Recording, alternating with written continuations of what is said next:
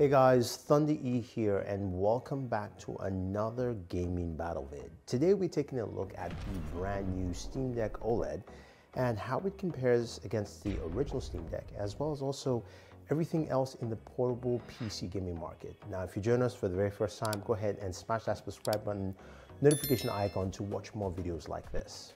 So the Steam Deck OLED is here. It was announced really quickly out of the blue, and it's also quite refreshing to see.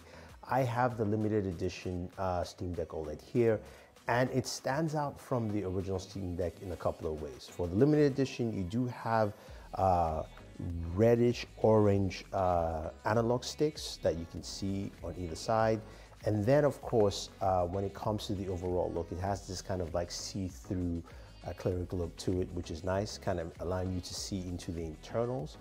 Then of course you've got that reddish orange highlights for the power button, as well as also for your vents, both the back as well as also the top of the device.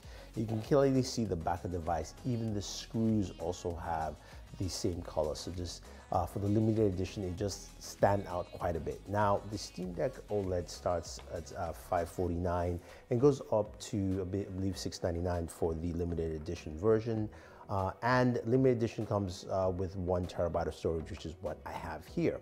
So what makes it different from the original Steam Deck? Well, you might think, well, it's just because of the color and designs. There are a couple of really unique instances that make it stand out. The very first thing is the display. Now with the Steam Deck OLED, it is an OLED display instead of course an LCD display, so it's clearly much sharper, brighter and richer in terms of colors. You also have something where it also has a higher nit ratio of up to 1000 nits of max brightness, so it looks brighter just comparing both of them at the same time. And as you can tell, the display is also bigger without changing the display size, if you will. The original Steam Deck is 7 inches, while the Steam Deck OLED is 7.4. They reduced the bezels here to fit in a larger display, so you can clearly see that. Now internally, there are also some changes from the Steam Deck OLED to the Steam Deck. Now the Steam Deck OLED has a 6nm chipset compared to the 7nm on the Steam Deck regular, which will bring in better power efficiency and also battery performance according to Valve. We also have Wi-Fi 6E built in, and of course the larger storage, as I mentioned earlier. So that brings a lot. Now with this, new nanometer size and also new cooling as well, we also have a situation where the Steam Deck OLED is actually lighter by 30 grams, and it feels much lighter when you're using it. It holds and rests pretty light in general in comparison. Now a couple of things that are similar is the fact that of course they both come with cases. I did mention in my last video that the Steam Deck didn't come with a case, so I apologize for making that incorrect statement. They do come with cases when you buy them. Actually, in comparison to all other devices here, the Steam Deck OLED and just the Legion Go have cases. None of us do have cases that come with the device. Although the Steam Deck OLED limited edition has a unique case that kind of separates, I believe also with the regular Steam Deck OLED, where you can have a smaller, thinner case to travel with that is built into it, where you separate out, and that's actually pretty cool. So we've seen that there are differences here. What does that mean for performance when you're using the Steam Deck OLED in comparison to the Steam Deck and also the other devices? And these other devices I mentioned include the ROG Ally, the Legion Go, and also the OneX Player 2. Now, I'm just going to talk about the specs of the OneX Player 2 quite briefly here, because it's quite an interesting device. This is powered by a Ryzen 7 7840U processor with a 7080M GPU. Now for this device though, we've got something quite unique. It does come with 32 gigabytes of RAM standard compared to the other devices that come with 16 gigabytes. And you kind of notice it in just general functionality. This is a Windows device in terms of build. Now overall, it's got an 8.4-inch display, so massive touchscreen display. You've got of course your thumbsticks in that split fashion like the Xbox, XYB buttons, definitely buttons on the top. Your triggers here, and there are no buttons at the back. So there's nothing here at the back that gives you remappable buttons. But you do have a micro SD card slot, a full USB-A, USB Type-C headphone jack, a turbo button, volume rockers, as well as a power button there. and then at the bottom, another USB Type-C port. But the also cool thing is that this has a built-in kickstand, which is nice, allowing you to place it on a table just like a Legion Go.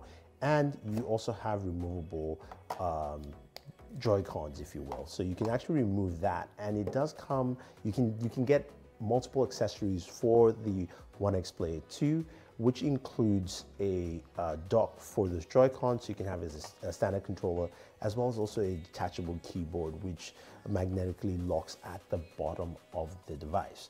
So how about gaming performance for all these devices that we have here? So let's start off with a very simple one, which is Shadow of the Tomb Raider, which is available on Steam and available for all these devices. As I mentioned, Shadow of the Tomb Raider on the brand new Steam Deck OLED runs at 66 frames per second on low settings, compared to the Steam Deck, regular Steam Deck, which ran at around 40 to 50 frames per second. When we look at it compared to the other devices like the ROG Ally, it also ran at 60 frames per second, the Legion Go 60 frames per second, and the OneX Player 2 Pro 60 frames per second. So the Steam Deck OLED actually performs slightly better with an extra 6 frames there in terms of performance. When we look at the next game here, which is Street Fighter 6, this is playable, of course, on all the devices. And we ran Street Fighter 6, and we got the same 60 frames per second on all devices. Steam Deck OLED, Steam Deck, ROG Ally, the OneX Player 2 Pro, as well as the Legion Go. Now, the final game, of course, was Doom Eternal, where we're able to get some interesting frame rates here on the brand new Steam Deck OLED, which also has a 90 Hertz display, so it's an improvement from the 60 Hertz. It ran at 90 frames per second for the Steam Deck OLED at low settings 720p. In comparison to the other devices, the ROG Ally ran at about 80 to 90 and at medium settings, and then of low settings ran about 110, 120. The Legion Go also did similar, while the OneX Player 2 ran higher too as well, closer to about 100, 110 frames per second. So the higher frames per second on these other devices compared to the Steam Deck OLED. Now, that being said though, why do we have those kind of slight differences in performance when you look at a game like, say, Shadow of the Tomb Raider in comparison to something like Doom Eternal here with these devices? I think you can attribute it to some of the different things in terms of the difference with the processors, where the Legion Go and the ROG Ally both are running the Z1 Extreme processor, the Ryzen Z1 Extreme, while the OneX Player 2 Pro is running a Ryzen 7 7840U, and the Steam Deck is running a Ryzen APU at 6 nanometers, not specified what that chipset. So you're going to get slightly different performance readings, but nothing too crazy here within these devices. Now, what about software? Now, the Steam Deck OLED is running, of course, SteamOS. Compared to the other devices, all 4 other devices are running Windows operating system. This is where the Steam Deck, I think, still wins, because Steam Deck OS is purposely built for these devices, so it actually is customized to just jump into the games you want to, and it's a very fluid experience. While the ROG Ally, the Legion Go, as well as also the OneX Player 2 Pro are all running Windows, and you have to do a lot of updates to make sure your drivers are set and things like that. They do have their own custom operating systems that allow you to go in and change your game settings, as well as pick your games, but that is just running on Windows, not actually running on the system itself. So you do have that difference there. Now, some of these devices have some really great, unique features, and those features include detachable controllers and also FPS modes. Looking at the OneX Player 2 Pro, this has a very unique approach in the fact that you can dock a keyboard to it magnetically, and you can also connect a mouse via Bluetooth, either via a dongle on USB or USB Type-C, allowing for a first-person shooter experience on here quite easily. Now, you can do this on the ROG Ally as well as also the Legion Go, but I think that dock really helps in just cutting out this Bluetooth connectivity and latency. You can also connect it to a controller dock, so you can actually use it as a controller with that kickstand built in. So that is also nice. Now, the Legion Go does something different. The right controller is your FPS joystick, if you will, and it's got that FPS mode, which you can switch it to, and it gives you also fluid experience, but you do have to remap a lot of buttons to do that. So that's something to take note. And that's something at least that allows you to use that in a pinch instead of you carrying more accessories. While of ROG Ally itself doesn't have anything and is just basically relying on your dual thumbstick, so you have to bring accessories if you want to use that as well. Now, in regard to temperatures, we saw some interesting temperatures with the ROG Ally as well as also the Legion Go at 105 degrees, which is actually still pretty good. Both of these systems do have some really good fans for cooling, and they do have, of course, different fan modes. Steam Deck OLED coming in slightly lower than the Steam Deck itself. The Steam Deck was doing about 100 degrees, while the Steam Deck OLED was about 95 to 100, depending on the game you played, but was mostly at 95 degrees. And then the OneX Player 2 Pro ran in between both of them at around 102 to 107. So depending on the game, you did have different temperatures. And again, this applies to the types of cooling they have as well as also the type of processors you're running here. So what about speakers? How well do the speakers sound, especially with the fact that the OneX Player 2 Pro does have Harman Kardon speakers, and all of them have some very interesting sound profiles.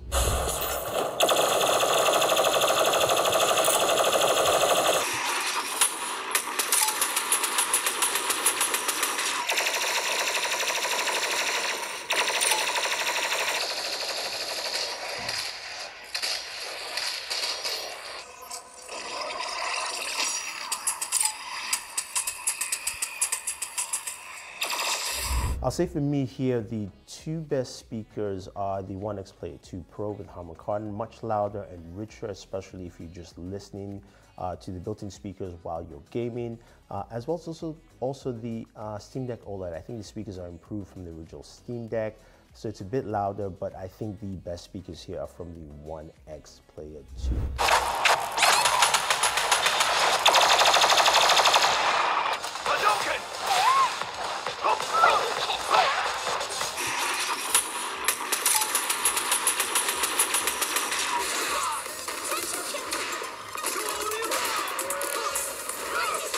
So when we look at all these devices overall, you're going to ask yourself the question, which one should I pick up? Now, we've got varying prices all the way through. You can pick up the Asus ROG Ally now, starting at $449 for the version without the Z1 Extreme, and goes all the way up, of course, to $699. While the Steam Deck itself starts at $349 all the way to the Steam Deck OLED, which is about $699, the limited edition.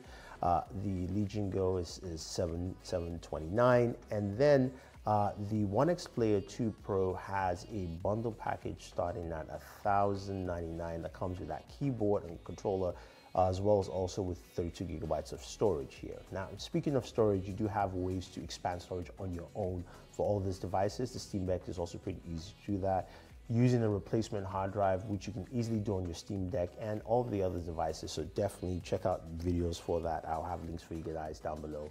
But something like the Seagate hard drive, you can of course upgrade your original Steam Deck from whatever you had to about 2 terabytes, or even things like your Legion Go and ROG Ally. These will work well with those two as well. So there are options that you can use for all these devices to do it yourself. And because the other devices are also Windows-based, it's easy to just reinstall Windows and get it up and running.